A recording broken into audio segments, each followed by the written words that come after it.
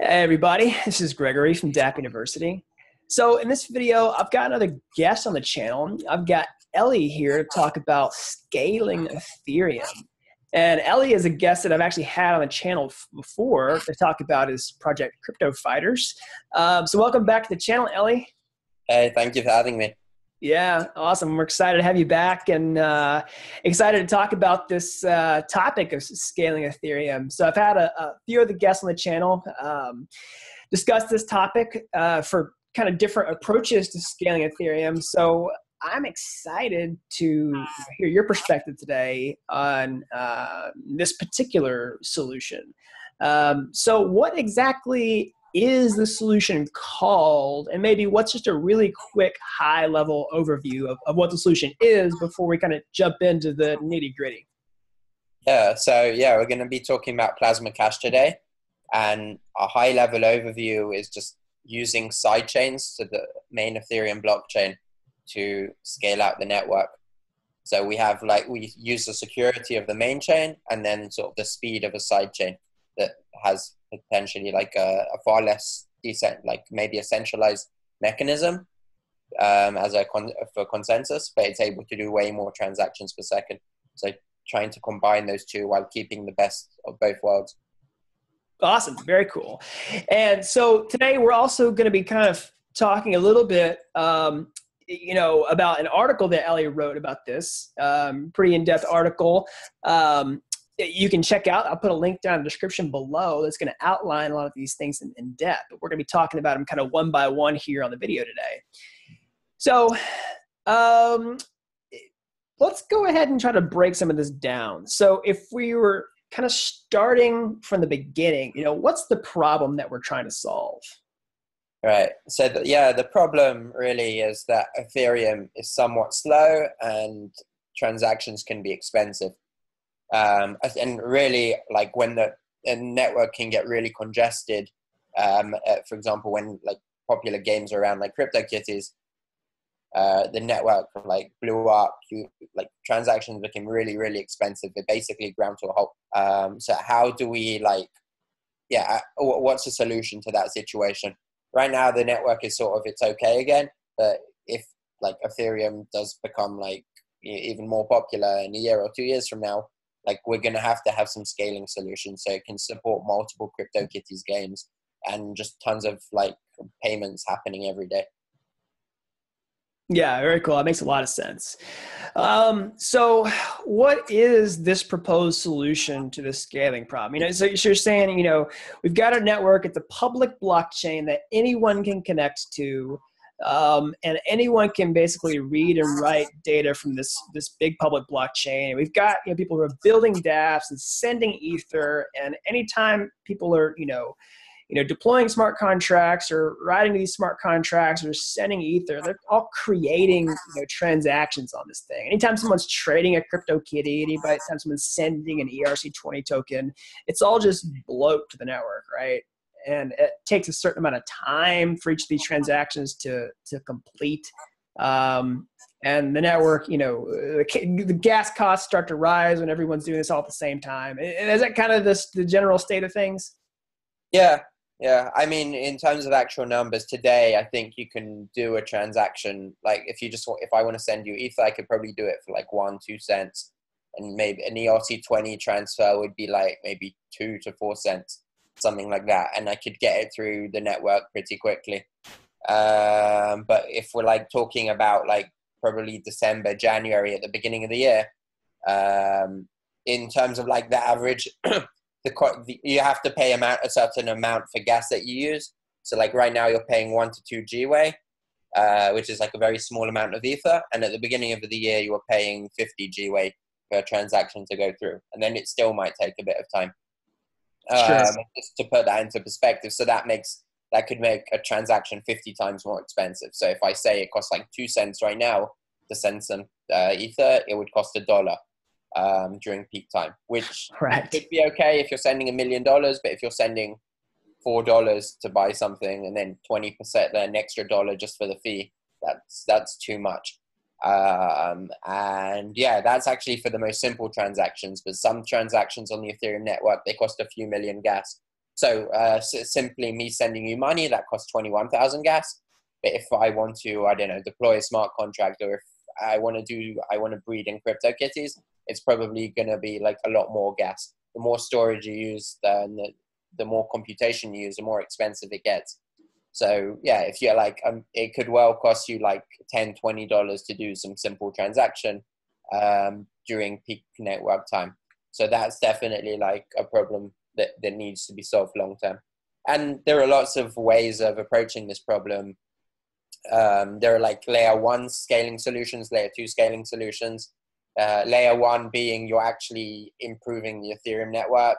Right. So things like moving to proof of stake, some form of proof of stake, or sharding. Those are sort of the different approaches the Ethereum team is taking right now. But that is probably going to take a while and a lot of testing. But there are solutions we can start using right now. And that's like taking part of the computation off chain, but still using the main blockchain to keep everything secure. Right. Yeah, totally makes sense. Okay. So, maybe describe what, this proposed solution is to this particular problem. Yeah. So Plasma Cash. So there's the Plasma paper was sort of put out in the last year or so by like Vitalik and Joseph Poon. And there have basically been like different offshoots of it, like how exactly to implement this idea. The basic idea is to use sidechains. And I'll explain more exactly what that means soon. But so there are a few forms of Plasma that are out there. The Plasma MVP was the first one that was proposed. Then there's Plasma Cash that we'll be speaking about. There's Plasma Debit as well. And then if you look through the Ethereum research forums, you'll see there's a whole bunch being thrown out the whole time. I mean, this has all happened in the last year. So like things are moving very quickly. Every few weeks you see like more proposals being put out, ways to improve things, ways to do things a bit differently. But yeah, jumping back. So Plasma Cash, I suppose some important concepts to realize is that we know there are different ways to scale blockchains. So right now, each block in Ethereum is around mined every 14 seconds on average.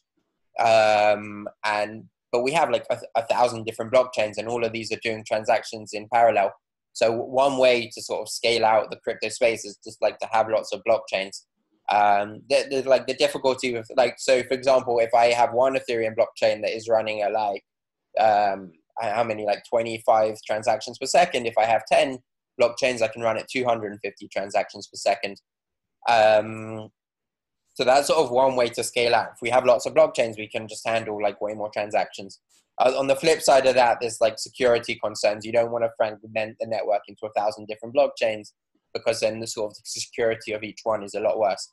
And sort of the other item is that proof of work is extremely like expensive. Well, it's extremely expensive in a lot of ways.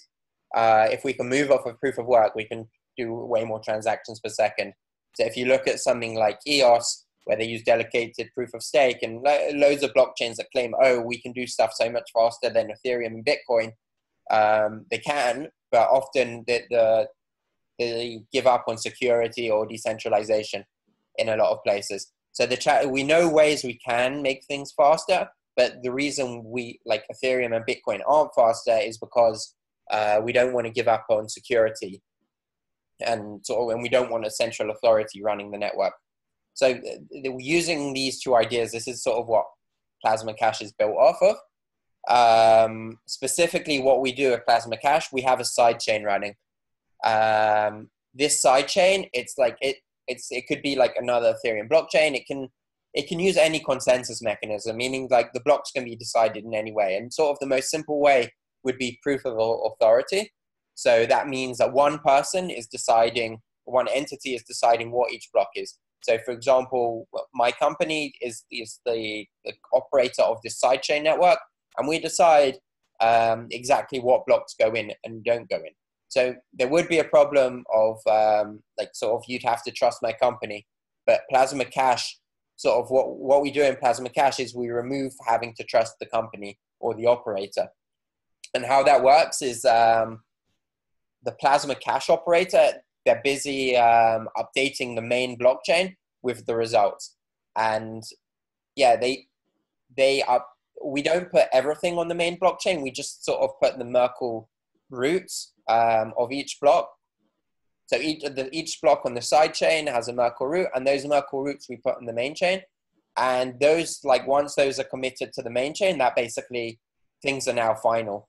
And whatever is happening on the side chain is now being committed to the main chain. And at a certain point, someone can sort of move their funds from the side chain back over to the main chain and vice versa. And using this system, basically, you can do like very fast transactions on the side chain. And on the main chain, you commit the blocks, and that sort of keeps the security of the whole system. That's like the big overview of it. Yeah, totally. So maybe if I can, pull some of the pieces out of that for folks who are listening. So a lot of scaling solutions sort of operate on this idea of, Ethereum being sort of this settlement layer. And then there are things that happen maybe somewhere else that is trustworthy. And then the final result of that gets sort of finished on Ethereum. Is that similar in this case? Yeah. The final result is put on the main blockchain. Yeah, so you see that with stuff like state channels. You see that with other things where we're using something else besides Ethereum to do things in a trusted way, a trustless way, with maybe some compromises, but ultimately it's still decentralized, it's still trustworthy, and the final result gets stored on the public blockchain. And so in this case, we're using a blockchain that's to the side of the main public Ethereum network, right? And we're doing some things on this, and it's basically the end result of what the computations and everything that's happening on this chain is going back to the main Ethereum network. And we're doing this with, and we only need a certain amount of data, right, on this side chain in order to perform these computations, perform these calculations and actions, whatever you're doing, in order for this to work properly. I mean, I get a lot of that right? Yeah, and specifically in Plasma Cash, we're not really doing computations on the side chain. The only thing that's happening is transfer of assets. So transferring like Ether, ERC20, ERC721 tokens. Sure. So just basic transactions. Yeah, exactly. Okay. Yeah, very cool. So, so do we want to? I'll just let you kind of take it from there. Okay, yeah. So I suppose what is worth bringing up next. So I suppose sort of from a developer outlook in terms of what is actually happening. So we talk about the main chain and the side chain and moving assets over. But so what's actually happening there? I mean, I think, but if you haven't heard the concept before, and you know a bit about Ethereum, like we're not actually moving Ethereum over from one chain to another. Like Ethereum is not leaving the main Ethereum network. So what exactly do we mean when we move these assets over? So in practice, what's happening is we have like a smart contract on the main network, and that smart contract, you send it your Ether, and it will lock up your funds. And once your funds are locked up in the main network smart contract, now the sidechain operator, he'll take a look at that smart contract and he'll say, oh, Elie just went and deposited 10 Ethereum into the main smart contract.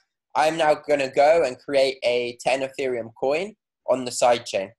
And then this coin, and the owner of this coin is myself. So I'll be able to go and transfer this coin to other people on the sidechain. Eventually, I'll decide, okay, well, let's say I transferred it over to you, and you decide you want to now cash this out on the main network. So right now, the coin is locked on the main network, and you basically send a withdrawal request to the main network, and you ask, basically you make a request to withdraw. Eventually, assuming everything is okay, there's a challenge period in between to make sure you're not cheating. And after the challenge period, the money is released from the smart contract into your main account. And then it's yours again to use as you wish on the Ethereum network. So that's sort of what we mean in terms of what's actually happening when we like move coins from the main network to the side contract. We're locking up a coin on the main network, then we're creating a coin on the side chain. And when we move back, we're destroying the coin on the side chain, and we are then releasing it and unlocking the coin on the main network. Right. Into like digging deeper, something that Plasma Cash does is, I suppose the reason I think it's called Plasma Cash even is because each, like the transfer from the main network to the side chain creates a new coin of that value. I shall explain a bit more. Basically, my 10 Ethereum that I sent to the side chain, that creates a 10 Ethereum coin. And this 10 Ethereum coin, I can't split it up into 2 5 Ethereum coins. Sort of like a $10 bill. Is that, yeah, it's a $10 bill. Not from America, but yeah. So the $10 bill, for example, it can't be split up into 2 $5 bills. If I want to send you $5, for example, in regular cash, so I'd give you a $10 bill and you give me $5 back in change. So something similar happens in Plasma Cash. Each coin that is created has its unique ID, sort of like the serial numbers on real money. And yeah, this coin basically, it can't be split up into smaller pieces. And this is actually one of the downsides of Plasma Cash, that like it makes it annoying. So imagine I wanted to send you 3.3 Ether, and like I have a 5 Ethereum coin. You don't have any Ethereum coins on the side chain. So it's like, how do we actually go and do this?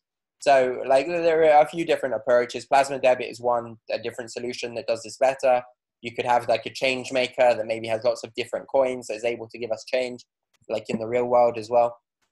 But yeah, definitely like not being able to merge coins and split them is a bit of an issue.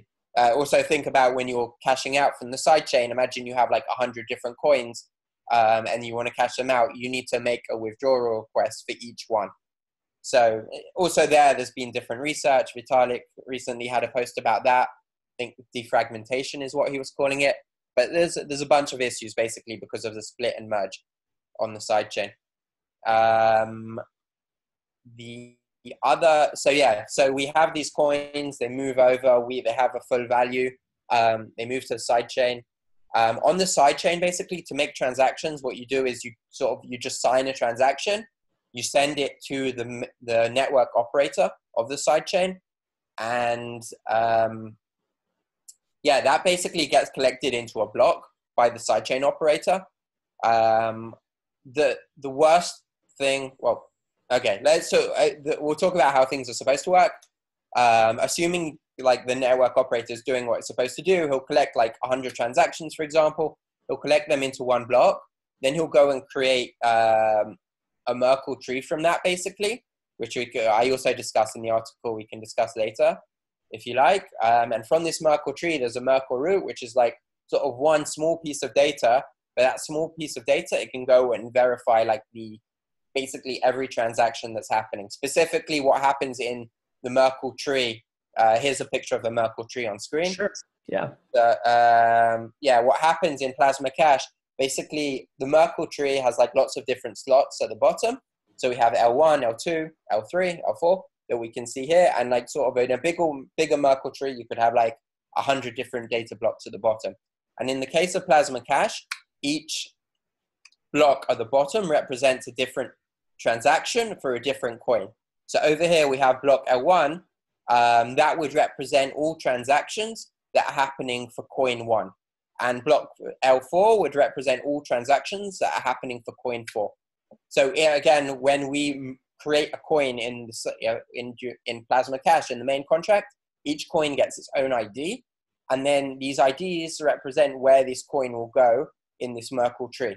So what happens is I decide I have coin 17 and I send it to you on the side chain. The blockchain operator, what he does is he takes this coin, this transaction for coin 17, and he puts it into data block 17 on the in the Merkle tree. Basically, then once he puts, let's say, the blockchain operator, they collect 100 different transactions. You have all these different blocks filled up, and they create a Merkle tree from it. At the top, basically it creates a hash. The Merkle tree, what happens is you're hashing each level. So L1 is hashed into 0, 0, L2 is hashed into 0, 1, and then those two hashes are combined into a new hash, and you keep hashing all the way up to the tree till you get the top hash, or the root hash. That root hash basically is sort of a proof of like what's happening in the tree without giving the entire tree. And in the future, you can sort of prove that something is in the tree. But with this root hash, basically, we can commit it to the main chain, and later someone can give a Merkle proof to prove that their transaction really is in the chain. And they are then able to cash out their coin, basically, based off of the proof that has been submitted. Yeah, very cool. The point of all this is that no one has to trust a sidechain operator. The worst thing a sidechain operator could do is not commit your transaction. But like basically, the sidechain operator can never steal a coin. The smart contract won't be able to won't release funds to someone else. They won't release it to the smart chain operator. The worst they could do is decide, okay, someone sent a transaction, I'm never going to commit it into the main chain. And in that case, it's like the transaction never happened. So yeah, it's sort of an important thing to point out, but Plasma Cash, even though it does transactions really quickly, if you want to be fully certain the transaction went through, you do have the same limitations of a regular transaction. You do have, let's say, a 14-second block time per block, a minimum, that you need to wait for the sidechain operator to commit this to the main chain for you to be certain that your transaction has been like committed to the main chain. Yeah, I suppose, are there any questions on that? Because as we dig deeper. Yeah, no, totally. So yeah, that's awesome. So maybe just for clarification, in case we're not familiar, like kind of explain, basically how a Merkle tree works, like with the root, and then how you are able to actually use that as a proof. Yeah. Okay. So, for example, in a Merkle tree is a binary tree. Well, in our case, we're talking about a binary tree, and basically a binary tree. These blocks you see on screen, we have nodes and we have edges between them, and it looks like this tree image. Basically, you have a top hash, and each node has two other nodes coming off of it, which will keep going down. So here we have 4 nodes on the bottom level, but this could be a tree of like 1,024 blocks, for example, on the bottom level, or even more. So that's the data structure as a whole. From over here, what we have, each block, each node has some data attached to it. So in this example, we have L1, L2, L3, L4, and this is sort of the data we want to encrypt and put into this Merkle tree. This could be any sort of data. This could be an image, a video. It could be like 4 words, whatever we want. Or it could represent some transactions, which it does in the case of Plasma Cash. To create this top root, basically, what we do is, in the case of Merkle trees, we take block L1 and we use a cryptographic hash function. And yeah, but basically we hash block L1. And now what we have in the tree is hash 0, 0. So that will look like some random string of characters like FF123, whatever you want, basically. And you'll get this sort of this random string of letters that it's difficult to jump back to the original. But if you know the original, you can work out what the hash is pretty quickly. And yeah, so we do this for each block. So we hash block L2, we hash block L3 and L4. So now we have 4 different hashes, and we have 4 different nodes, basically, that we've created. And what we do with these pieces of data, we take what the hash of 0, 0 and 0, 1 is, these random letters, basically, we put them into one long string, and then this string, we go and hash them again. And now we've created hash 0 in the tree, and that represents this node. And on the other side, we've created hash 1, and we hash these 2 together again, and we create the root hash. And what's cool about this is this root hash, it's only one string of letters that you could write down on a piece of paper, but it could be representing like gigabytes of data, for example. Sure. And sort of, I mean, a lot of applications use this, like torrents, for example. If someone's downloading there's lots of applications for it. But this root hash basically is like a very, very compressed version of the entire tree. and basically you're able to prove that something just from the root, and having a proof, you can prove like block L4 is in the tree without having to have the rest of the tree. So we'll show exactly sort of how a Merkle proof works. But in this image now, it's the same tree that we had above. And if we want to prove, for example, that L2 is in this tree, all we have is the root hash and block L2, and we want to prove that L2 is in this tree. So the way to do it, we don't need to provide the entire tree. We just need to provide node A and node B that are marked on the image. So in order to get the root node from this, what we do is we take block L2, we'd hash it. Now we have 0, 1. 0, 1, we take it and hash it against this block A that we have 0, 0. And now we have hash 0. On the other side, we now take hash 0, hash it with with node B, and eventually we get the root node. So basically, only using A and B, we were able to prove that L2 is sort of the root of this Merkle tree. Like L2 is in the Merkle tree that is represented by this root. So imagine we have like a tree of like 10 levels deep. We'd only have to give 10 different nodes instead of like 1,024 nodes. So we're able to sort of do this Merkle proof with like very limited data. And what that does in Plasma Cash is when you're actually cashing out your coin from the side chain to the main network, you're going through this whole process. The main chain already has these roots committed to it. And you want to prove that your individual transaction, which is L2 in our example, so you want to prove that L2 is in this tree. So what you do is you provide the Merkle proof to the network, and it's not a very heavy transaction to do. You're doing a few hashes, let's say 10 different hashes, and then the smart contract itself is able to verify that, yeah, L2 really is in this root. And once it sees, okay, L2 is in the root, it's like, okay, this really it's part of a block. Now I'm going to check what exactly is L2. Oh, L2 says Elie is transferring some tokens to Greg. And that's basically, that is now being verified and it's in the smart contract. Yeah, very cool. That's Merkle proofs as a whole and how it's used in Plasma Cash. Yeah, very cool. Yeah, thanks for that clarification. That makes perfect sense. Yeah, this is awesome. So maybe let's see. So what do you see as the sort of a direct application of this or direct use of this? We'll see if it picks up, but I think that like the direct application, it could be used anywhere really. But like, I don't know, let's say Netflix decides to do subscriptions with on the Ethereum blockchain. They want people to pay in Ether, but so many people use Netflix and so many people are using Ethereum, let's say in 2 years from now, that like they just can't handle the load. So for example, Netflix could have its own sidechain.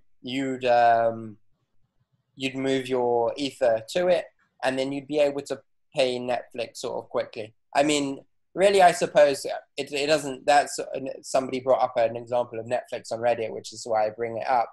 But really, I suppose, it could be anything. Like the real value, I suppose, is just we want to be able to transact. Maybe we even keep our coins on the sidechain the entire time, and it's just like day-to-day business. I go to a coffee shop, I want to pay in Ether, happens on the sidechain. I want to, like, everything I want to do basically is happening on the sidechain. And the big advantage is there don't have to be any costs on the sidechain. The sidechain operator has to run things, so they could decide to charge a fee, but they could also decide not to charge a fee. Maybe they're incentivized in other ways. So you could, in theory, have totally free transactions on the sidechain. And if you trust the sidechain, that they're not going to steal the money for your coffee, so you could even assume that the transaction has happened immediately, and sort of within a few minutes, you'd see the commitment happening on the main chain as well. But yeah, it's just a way to send around money, sort of like any of these sidechain projects or like scaling solutions are doing. Lightning Network as well. It's just how can we transfer assets quickly and cheaply without having to put everything on the expensive main network. Yeah, very cool.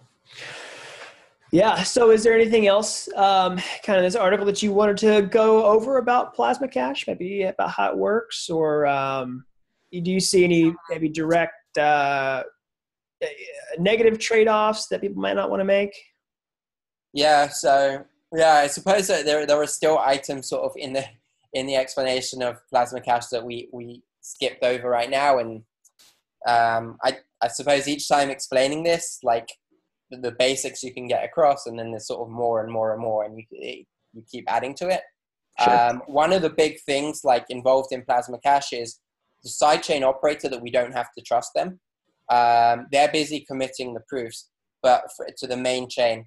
But these proofs, with your Merkle proof, basically, you're able to prove that your transaction exists, that you send money. For example, what if you decided to send the same coin to two different people? Basically, in terms of actual implementation, the smart contract isn't able to check every single block to check that you haven't sort of transferred to two different people in two different blocks. Gotcha. What's called the double spend problem. Yeah. So there, basically, we have this challenge period that happens afterwards. Once I decide I want to withdraw my money from the sidechain, what I do is I submit a proof that someone actually transferred me this coin. And then there's, let's say, a period of a week, a challenge period where anyone can come and say, no, that coin, you transfer, like it was transferred to someone else beforehand, or you never, there's lots of different ways you could cheat the system, basically. If like probably best is to look at the articles online about it. But for example, one simple case is I send money to Greg and I send money to Bob as well. And Greg should be the true owner of the coin, but Bob is the one that decides to cash it out. So in a simple case like that, what would happen is Greg would come to the sidechain, and make a transaction with a proof saying, yeah, I was actually transferred the money beforehand, and that would then cancel the withdrawal from Bob, and Greg would be the one that is actually able to cash out these tokens. Right. Or it'd also be like a fine for Bob when he makes his withdrawal request. He'd have to stake some funds, which would disincentivize him from cheating. Anyone would be able to go and challenge. So yeah, but basically based off of that challenge system, that's how we're able to keep the system secure. And no, you don't have to trust the sidechain operator. So even if the sidechain operator decides to, I don't know, do like trick people, but once he's committed to certain actions on the main chain, that like people, anyone will be able to come to the main chain and make sure that they're like no one's taking out their coins. Right. Yeah. So yeah, that's sort of like the last piece of the puzzle when it comes to Plasma, the challenge and withdrawal period.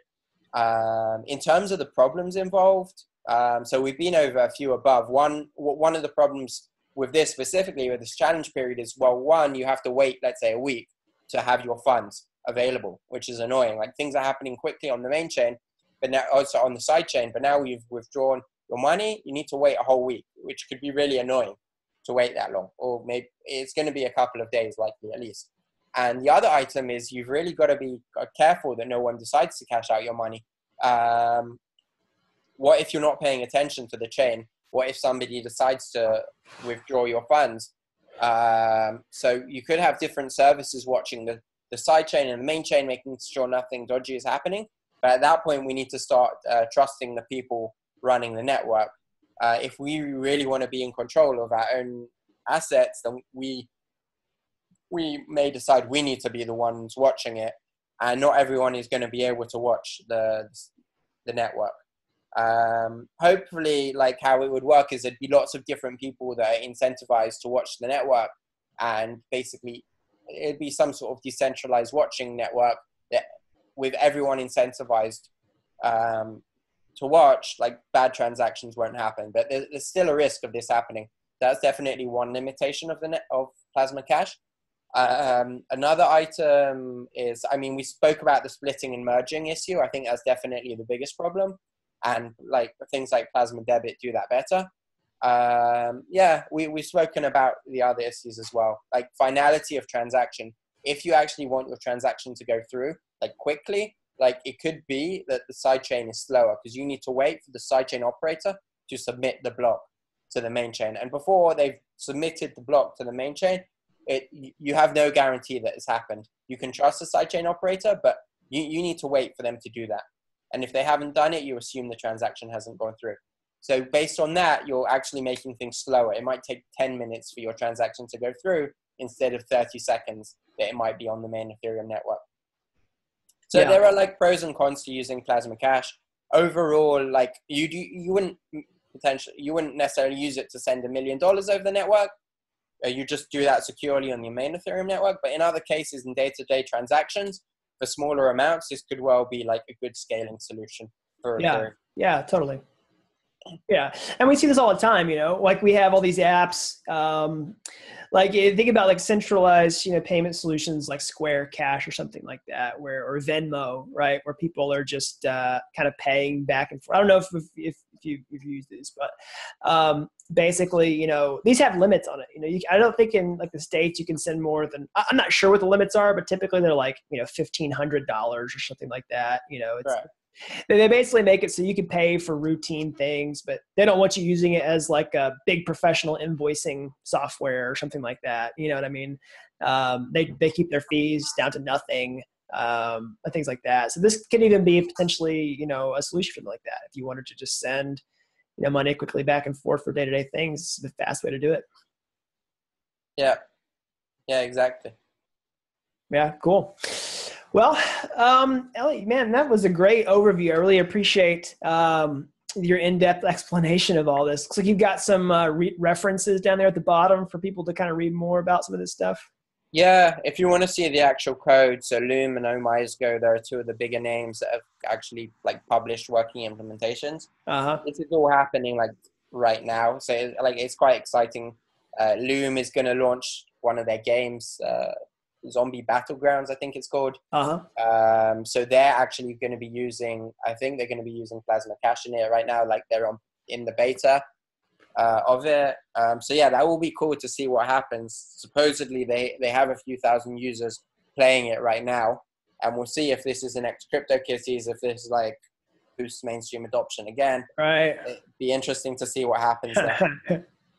But yeah, there's a whole bunch of links at the bottom, like more in depth, a lot of good explanations. Yeah, very cool. Well, also as far as connecting with people online, if people want to maybe reach out to you or hear more about you or learn more about you, where can they do that? What's the best way to contact me?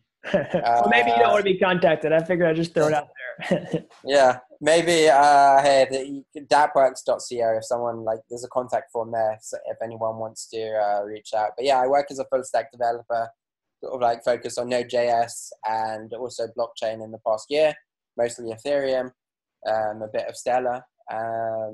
That's me. So yeah, very cool. Yeah, awesome. Well, Elie, I've really enjoyed having you on today again for the second time on the channel. Be sure to check out that previous video. I think Elie was probably one of my first guests. If not, I don't think, you were like one of the very first. So yeah. I feel like maybe first or second. I can't remember now. Yeah, it was awesome. So again, thanks for coming on the channel today, Elie. I really appreciate it. Everybody go check out Elie's article. I'll put down in the description below. Again, I really enjoyed this. I'm sure everyone else did too. I'm going to go ahead and sign us off for today. And also be sure to subscribe to the channel if you haven't already to see more videos like this. We're talking about, building blockchain technology, building decentralized applications and scaling Ethereum, where I have other guests on the channel like Elie, who are kind of bringing cool new insights about how we can push blockchain technology forward. So again, thanks for watching, and until next time, thanks for watching Dapp University.